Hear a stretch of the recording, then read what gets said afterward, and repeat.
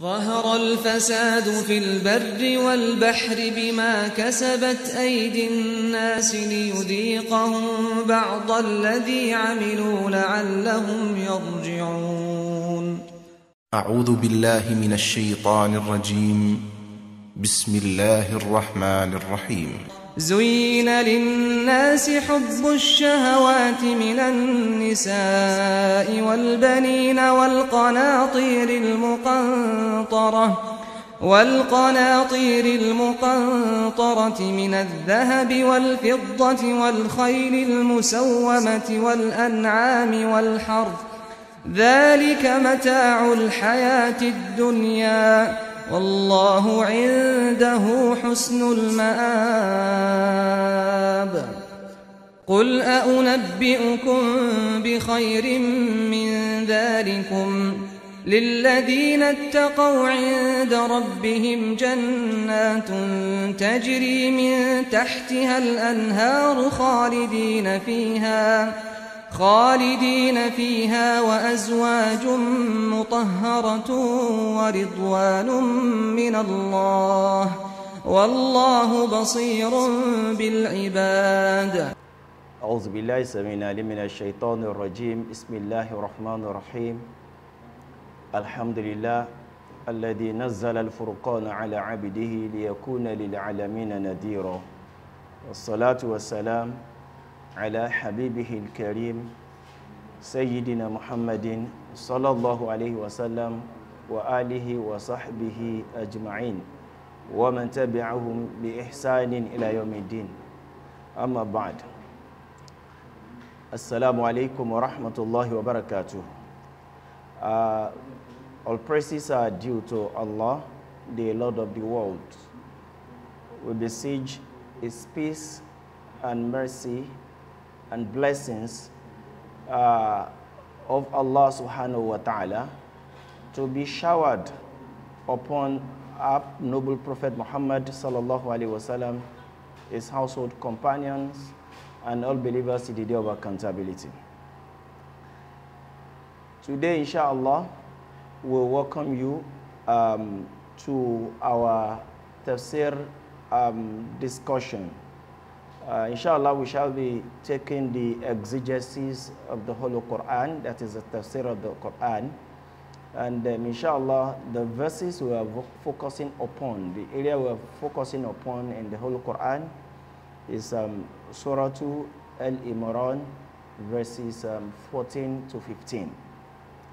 And these verses basically is practically talking to us as human beings, where Allah subhanahu wa ta'ala is revealing to us some of our nature, and by that, using that to direct how to monitor that nature for a beneficial consequences, for beneficial results and reward, so that such will not basically drag us into some kind of a mess in this life and the life to come.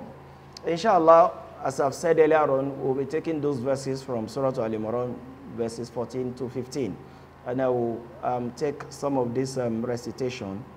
Allah subhanahu wa ta'ala says, أعوذ بالله من الشيطان الرجيم. بسم الله الرحمن الرحيم. زين للناس حب الشهوات من النساء والبنين والقناطير المقنطرة من الذهب والفضة والخيل المسومة والأنعام والحرث ذلك متاع الحياة الدنيا والله عنده حسن المآب.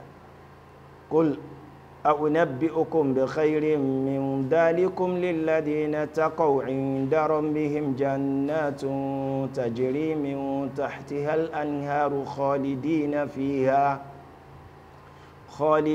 فيها وأزواج مطهرة ورضوان من الله والله بصير بالعباد. When we look at these two verses, Allah subhanahu wa ta'ala says, زُيِّنَ لِلنَّاسِ حُبُّ الشَّهَوَاتِ.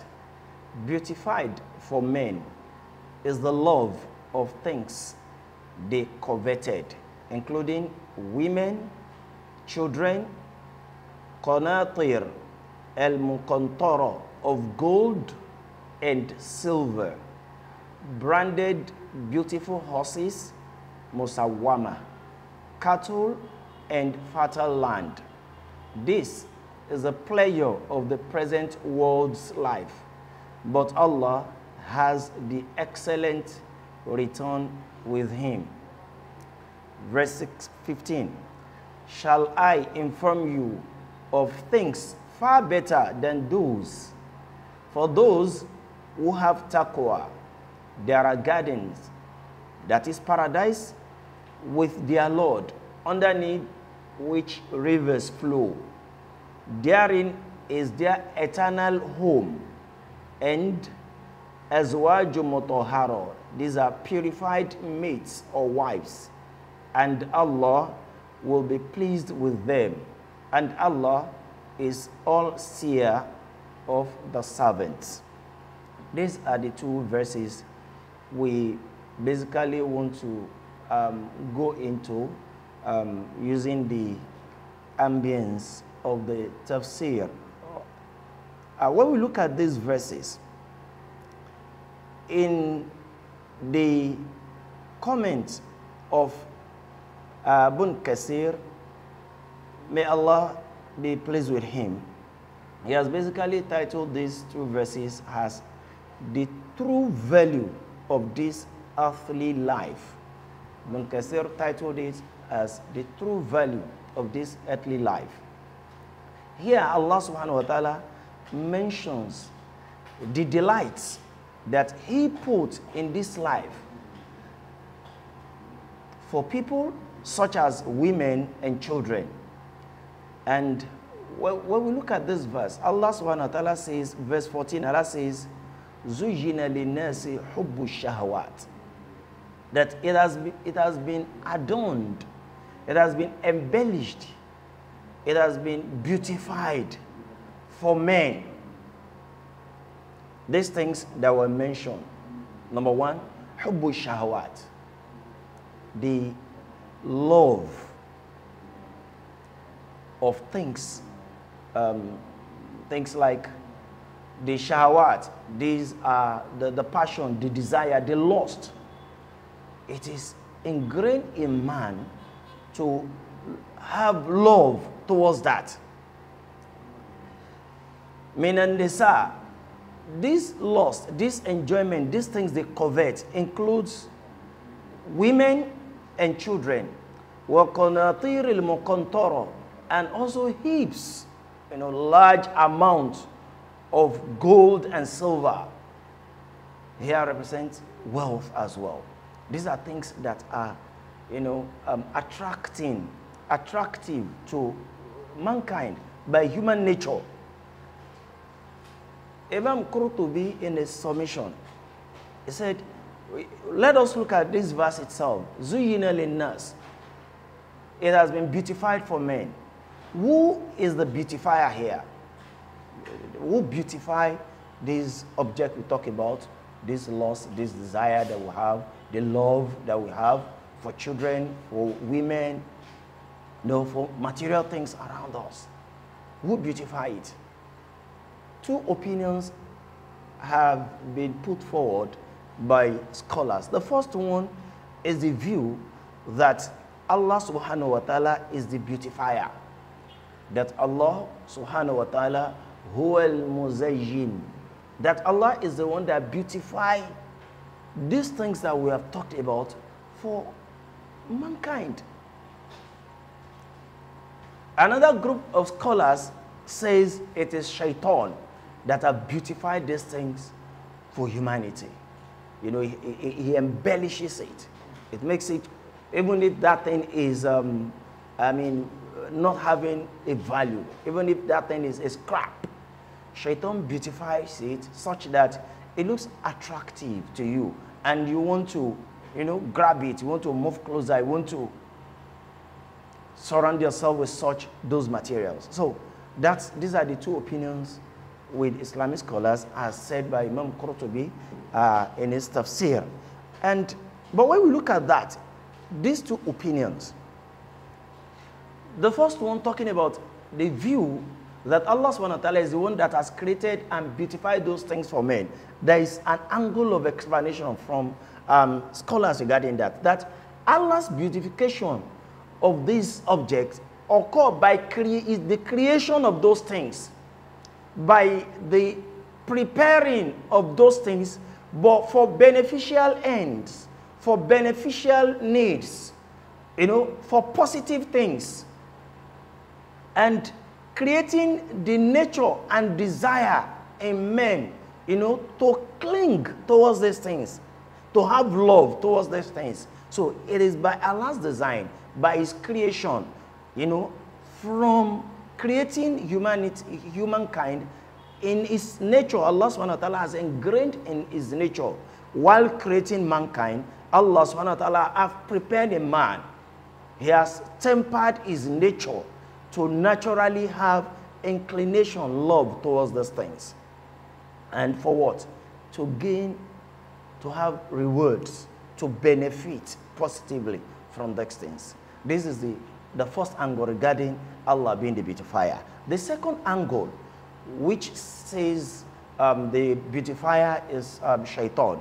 That is, the beautification of shaitan occur through the whispering of shaitan, through his deceitful machination, to take control of the heart of man, the soul of man, the qalb of man, to direct it, then beautifying it, beautifying evil for man, such that you like evil. These objects that Allah subhanahu wa ta'ala has mentioned in these verses, you now love to acquire them, and you don't mind whatever means through which you acquire them. It could be through haram, it could be through fornication, it could be gathering interest, usury, it could be through corruption, through bribery, through corruption, through betting, through alcohol, through boyfriending, girlfriending. You want to acquire,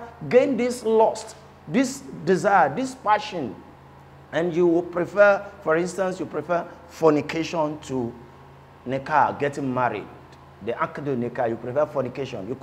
You feel okay with concubines. So the second opinion views it as the machination of shaitan to try and take control of the hearts of men by deceiving them and beautifying those things around for them. Like in one of the hadiths of the Prophet ﷺ, that when a man sees a woman, for instance, an oncoming woman, shaitan beautifies that woman. Even if that woman is that ugly, shaitan beautifies it, beautifies the cloth. The cloth start dangling, draping, dropping, and you are attracted towards that. That is the machination of shaitan. So this is one of the ways that shaitan catches the heart of his his targets, his victims. So, and when we look at this, Imam Qurtubi rahimahullah said the verse, when we look at this verse from the two angles that we have mentioned, is a sort of admonition to mankind. Allah subhanahu wa ta'ala is calling our attention. Allah is admonishing us. At the same time, admonition in the sense that zuyina linnas hubbu shahawat. These shahawat, these desires, this loss, this enjoyment that we're talking about, it is in your nature, then you need to control it. It's an admonition from Allah subhanahu wa ta'ala.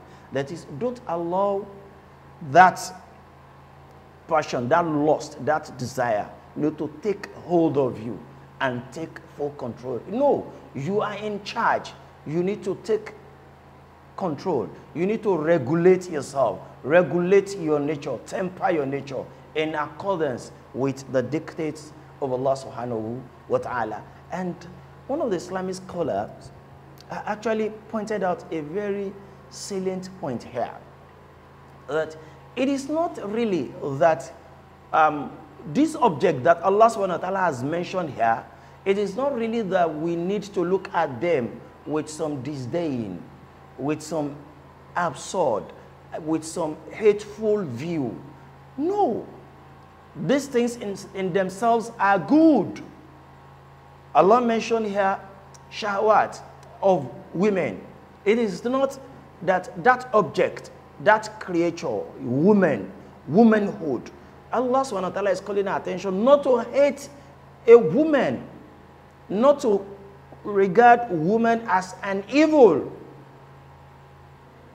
Walbanin, not to look at your children as evil, not to look at the material things of this world. You have cars, you have buildings, you have clothing, you have jewelries, not to look at them as evil. These are things that have been created for us in life. It is how you relate. We relate with them. To what end do we channel them to? This will really describe what will be our position before Allah subhanahu wa ta'ala. And when we look at this verse as well, Prophet Muhammad sallallahu alaihi wasallam made us understand. Here, Allah subhanahu wa ta'ala has basically put forth the women. When he's talking about the hubbu shawat, Allah placed the women first. Why did Allah subhanahu wa ta'ala place the women first?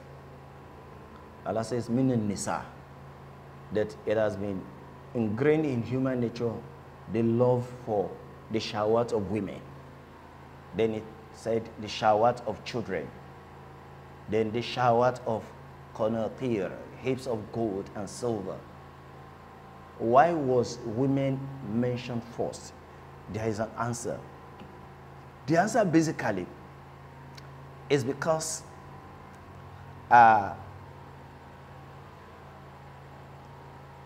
the fitna from women is more emphatic, more intense. And that's why the Prophet ﷺ said, مَا تَرَكْتُ بَعْدِ فِتْنَةً أَشَدُ عَلَى الرِّجَالِ مِنَ النِّسَاءِ. I have not left any trial or calamity more intense for men after me than the women folk.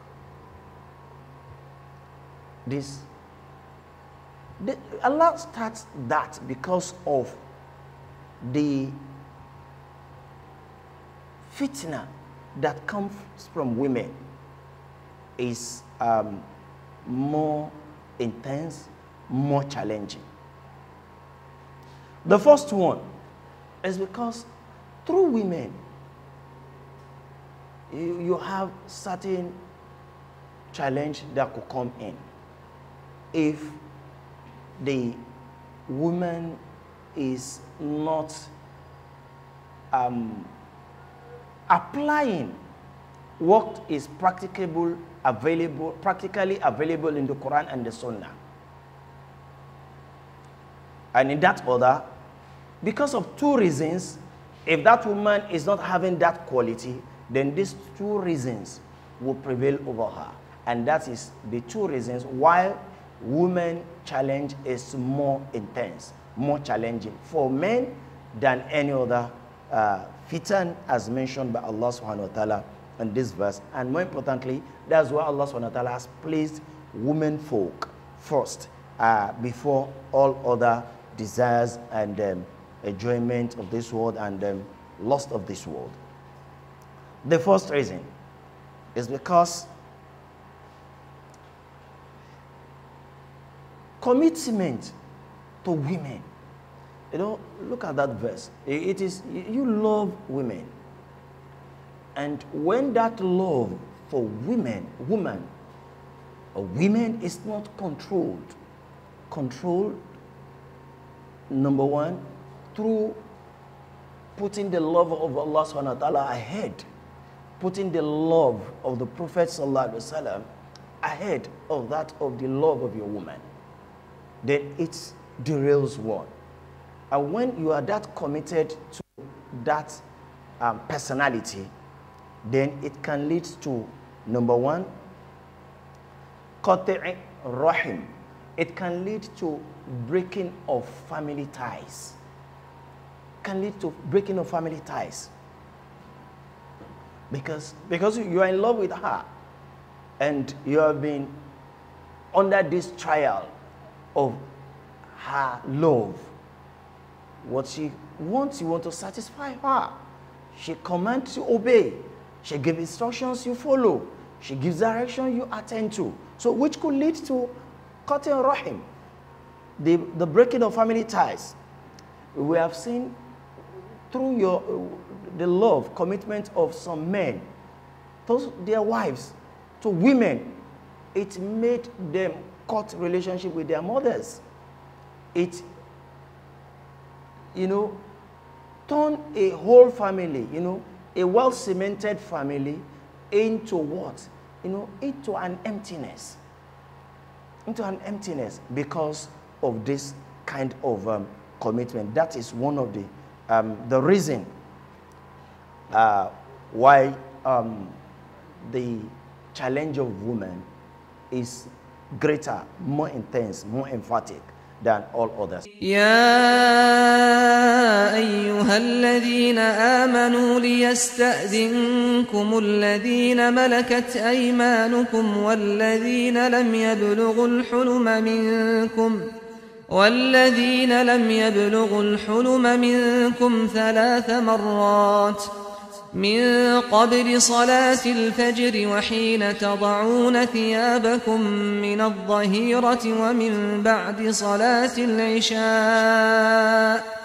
3 عورات لكم ليس عليكم ولا عليهم جناح بعدهن طوافون عليكم بعضكم على بعض كذلك يبين الله لكم الآيات والله عليم حكيم وإذا بلغ الأطفال منكم الحلم فليستأذنوا كما استأذن الذين من قبلهم كذلك يبين الله لكم آياته والله عليم حكيم. Number 2, the second reason why the challenge of women is more intense. يبتلى بجمع المال من الحلال والحرام. Commitment to women, one could be put under the trial of amassing wealth because you want to satisfy her. She needs the latest bag, women bag. She needs the latest ring. She needs the finest wristwatch. She needs the car. She needs a new apartment. She needs this. She needs that. She needs the latest apparel. So you want to satisfy her. Even in good things, she wants her child or children to go to the best schools of this world. She wants them to have the best socks, the best sandals. Because you want to be submissive, you want to be committed to her. You don't want any bruise with her. You don't want any friction with her. So you need to satisfy her. You don't want to come back home and give her excuses. But you cannot meet up with the financial commitment. So you will not bother. From whatever source you get this fund, this money, you need to just acquire them, even if it's through aiding and abetting crime, getting involved in corruption in your offices, through getting involved in businesses or investments that are antithetical to the principle of the Sharia. And this other, I mean, usury interest-based businesses and investment. You won't bother because the love that you are committed to is in the highest of degrees, and you don't want to lose it, even a shred of that. You don't want to miss it. So that's why you will not bother. So that's why the trial, the fitna that men get from women, that's why it's more intense and more emphatic. And that's why Allah subhanahu wa ta'ala has placed it first. Allah says, زُيِّنَ لِلنَّاسِ حُبُّ الشَّهَوَاتِ مِنَ النِّسَاءِ Why is Allah mentioning the woman first? It is because of these two reasons that we have brought forth. And when we basically look at it, that is the reality. That is the reality. And the second one, Allah subhanahu wa ta'ala says, wal banin, and your children. Yes, we are easily given to commitment to our children. Number one, we are commanded by Allah subhanahu wa ta'ala to be concerned about them. But scholar says the degree of commitment to children is not up to that influence of the woman. And they said, فَإِنَّ الْفِتْنَةِ فِيهِمْ وَاحِدًا وَهُوَ مَا أُبْتُلِيَ بِجَمْعِ الْمَالِ لِأَجْلِهِمْ. For your children, basically, it's for one reason. Out of the two reasons that were brought forth earlier on for women, it is just one that, basically fits in for children here. And that is, you want to satisfy them, it involves gathering fund from whatever source. You want to satisfy your children in this days, you need to go to Domino, you need to go to here, you need to go to eateries, you need to buy this for them, you need to satisfy them at all cost. And you will be pushed. You have the pressure till you are pushed into haram things. So that's why Allah subhanahu wa ta'ala has described the verse. I mean, in describing the nature of man, Allah says, زُيِّنَ لِلنَّاسِ حُبُّ الشَّهَوَاتِ مِنَ النِّسَاءِ وَالْبَنِينَ وَالْقَنَاطِيرِ الْمُقَنطَرَةِ. That it has been beautified for men is the love of things they covet, women, children, heaps of gold and silver, branded horses, cattle, and fertile land. This is the pleasure of the present life, world's life, but Allah has the excellent return with him. When we look at the nature of man, another area regarding the nature of man is the fact that humanity prefers the easy way mostly. And that's why the Prophet ﷺ has told us in one of the hadiths where he said, حُفَّتِ الْجَنَّةِ بِالْمَكَارِ وَحُفَّتِ النَّارِ بِالشَّهْوَاتِ. That the paradise have been covered, embellished, bil-makari, with those things we dislike, those things you don't want to get involved with, those things that you consider too hard, difficult, challenging, unappealing to your nature, to human nature. This is what paradise is covered with. وَحُفَّتِ النَّارِ بِالشَّهْوَاتِ. However, the fire, the Jahannam of this world, may Allah subhanahu wa ta'ala save us from hell, has been covered, embellished with shahwat, with this lust, these desires, this embellishment, these ornaments that we have in this world. It easily attracts, it invites, and you get locked in. The Prophet ﷺ said, طريق الجنة حزن بربوة وطريق النار سأل بسهوة. The Prophet ﷺ said, the path to paradise is rough on a highland. The path to paradise, it's a roughly coarse route that is not plain, it's not smooth. You have a lot of obstacles. It's hilly. So that's a path to paradise. In addition to that, it's on an upland. So you can imagine the challenge of, if you are moving on a rough road that is straight, I mean, you could endure the challenge of moving through it. But added to that is the fact that it is crooked. Added to that, it is an upland. So you have double challenge, that would draw you back from attaining that height of going to paradise. That's what the Prophet ﷺ is trying to, graphically paint for us. That Tariqul Jannah has not been rabwa. It is a course hilly on an upland. The path to paradise. It is coarse, rough, hilly place. وَطَرِيقُ النَّارِ سَهْلٌ بِسَهْوَةٍ. However, the path to hell, to fire, may Allah subhanahu wa ta'ala save us from hellfire. The path to hell, to fire, is sahal, a place that is, soft, plain, not rocky, no upland there. So you just move. That is the path to hell. So that's why Allah subhanahu wa ta'ala is using this verse to call our attention to the fact that for going to paradise, for one to attain paradise, it requires some effort. It requires effort. And this effort is placed on our compliance with the Kitab wa Sunnah, with the Quran and the Sunnah of the Prophet sallallahu alaihi wasallam.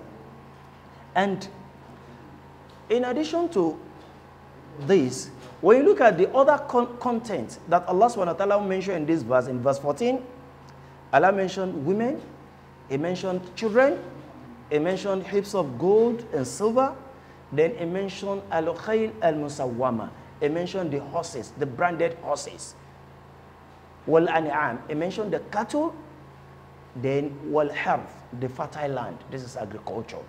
These things entice mankind.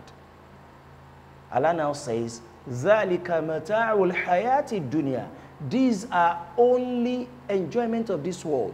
These are only embellishment of this world, which will cease to exist. It will cease to exist. The next verse, Allah says, قُلْ أَأُنَبِّئُكُمْ بِخَيْرٍ مِنْ ذَلِكُمْ. Tell them, Muhammad, shall I inform you of things far better than those? Things that are far better than those. What are those things that are far better than those? This is fearing Allah. لِلَّذِينَ تَقَوْا عِنْدَ رَبِّهِمْ جَنَّاتٍ. For those that basically have piety in their Lord, it will be for them paradise beneath which rivers flow. They will stay there, perpetuate there forever, and they will have azwaju mutahhara, purified wives, mates, and in addition to that, they will have the pleasure of their Lord, Allah subhanahu wa ta'ala. So these two verses, the last verse basically shows us that for us to attain the pleasure of our Lord, we need to get engaged in what Allah subhanahu wa ta'ala has instructed us, so that we leave the lust, the desire, not to take us away from the path of gaining or earning the pleasure of our Lord. May Allah subhanahu wa ta'ala make it beneficial for us and make it easy for us to live in compliance with His dictates, and make it easy for us as well to be able to control our passion, our desires, such that it will not lead us into any form of destruction in this life and the life to come. أقول قول هذا استغفر الله لي ولكم. السلام عليكم ورحمة الله وبركاته. الحمد لله.